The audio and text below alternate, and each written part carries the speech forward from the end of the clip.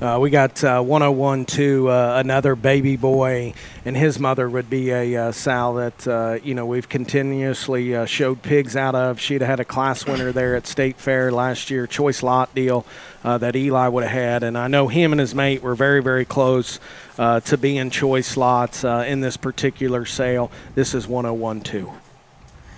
Man, this 101-2 kind of has some it factor about him to me.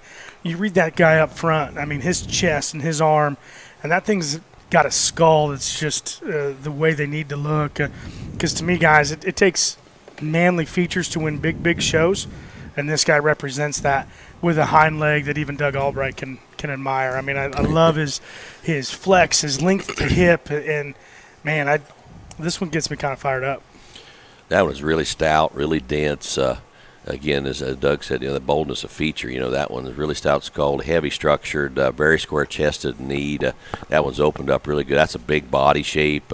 And that one's got a big deep groove top and doesn't flatten out on his side. He's got body shape to him, a dimension, a belly, which is a good thing. You got to be able to get feet in these things if you want him to do anything. And he sure looks like one that can convert and do in the right way. He's never going to be the heavyweight that's going to be the big elevated slick one. That one's going to be the three-dimensionally stout one that's really bold in his features and is going to impress you from end to end with the extra boldness that he's got. That's 101-2 Barra.